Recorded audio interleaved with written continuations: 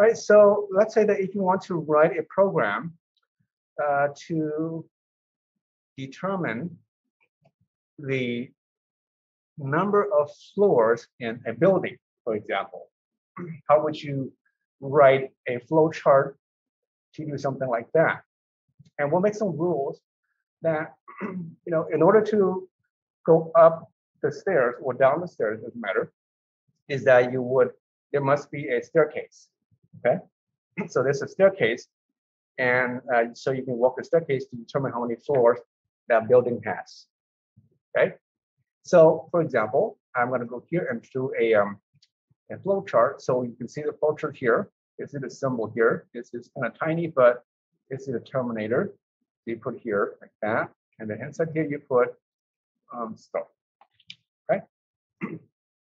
I know it's not center, but I think it doesn't matter. And somewhere here, you're gonna put another copy and paste. Maybe down here, you can have one that says and stop or end.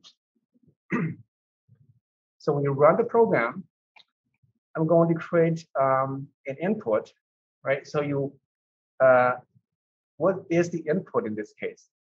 Let's say that the input is yeah, I'll make it so that it might not make a lot of sense, but let's see. We'll put here, okay, so input has this shape. So you can say,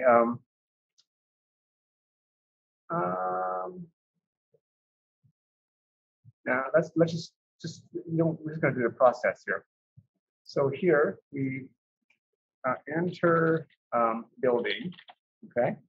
That's one step. Say you enter the building through a door. What should be the next step? What do you think? Yeah, let's just say we start at the very bottom and we'll go up to the top of the building and determine how many floors we have. How many floors the building has. So we enter the building now. So what is the next thing we should do? Yeah, well, yeah, the stairs, right?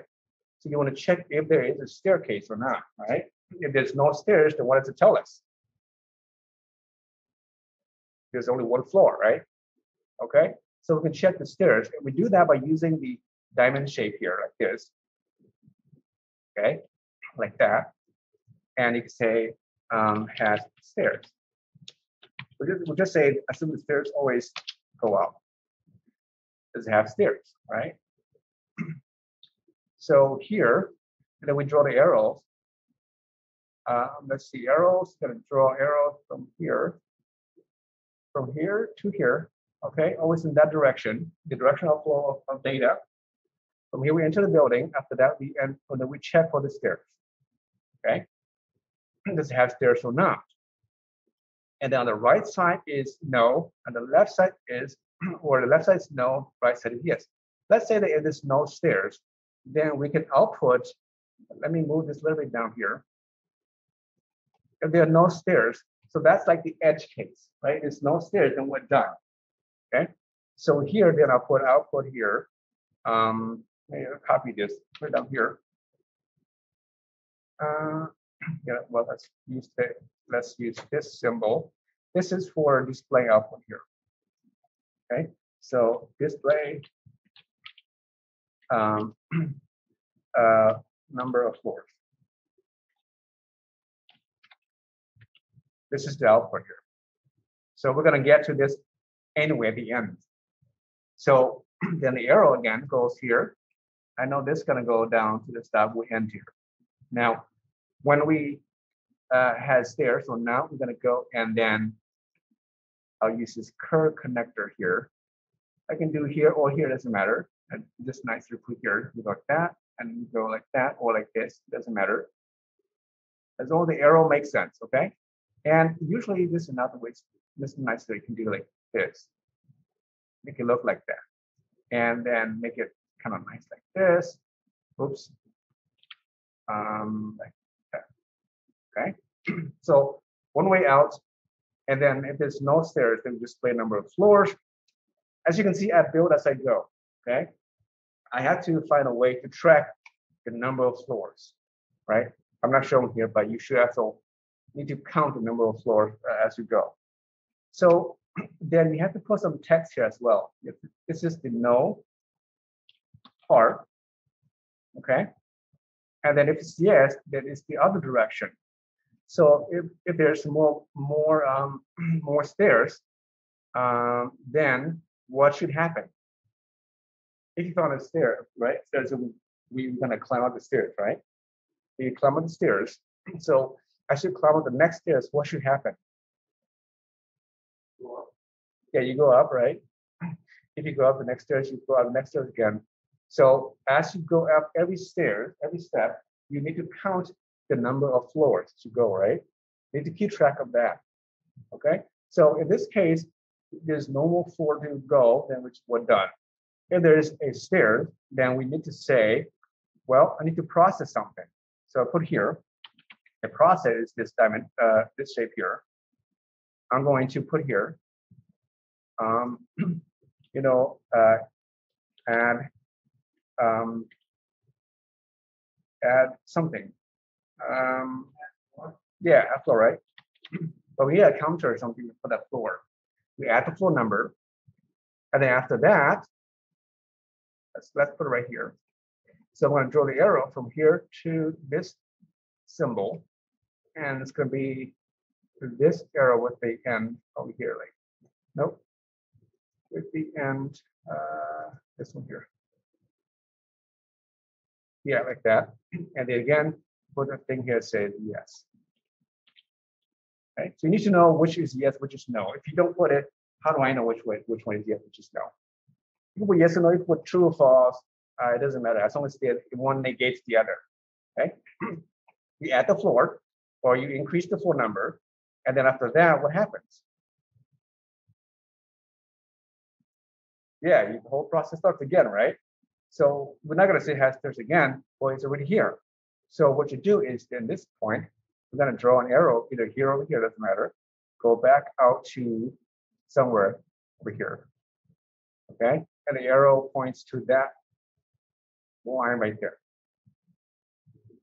Okay, so it repeats itself.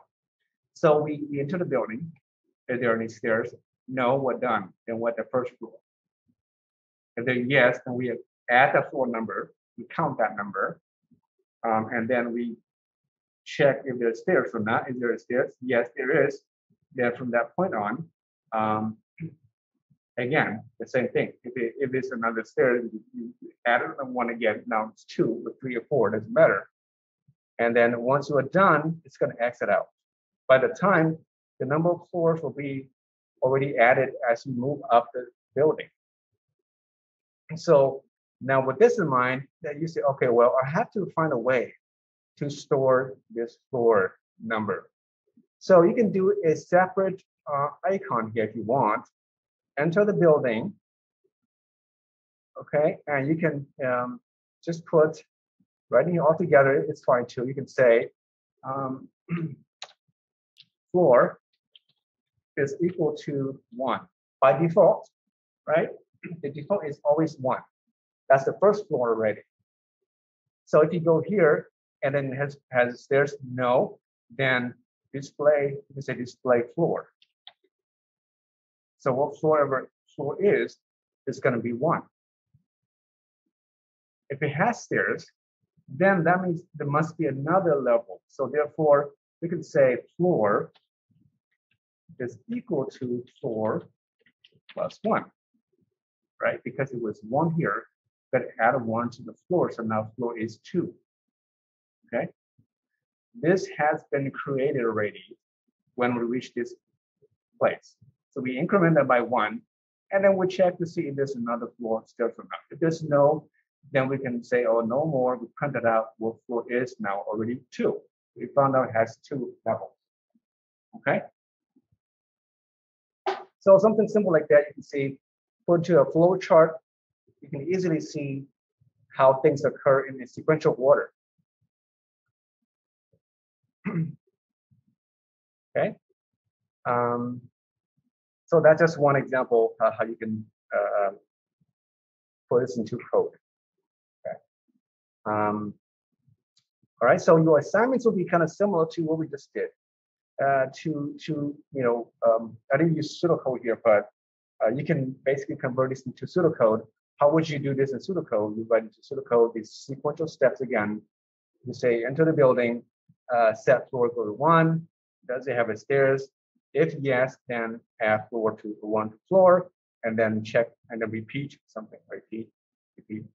Otherwise, just display the total floor, and then you were done. Okay. Just write how you would process, how you read this chart. The same idea.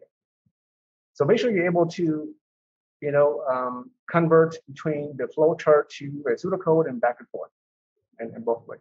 Yes, question. So it's basically just writing out the flow chart. Mm-hmm. Yeah, you can draw it out using pencil and paper.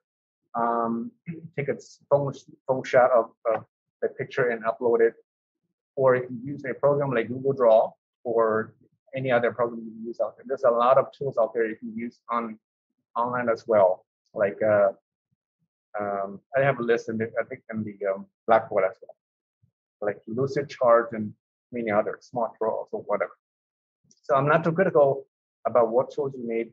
I'm more interested in how you're able to draw these out, and so just make sure you know how to use it, draw it out, and put this in the correct order, and name your icon this way. Also, notice that when you notice I did not do this, right?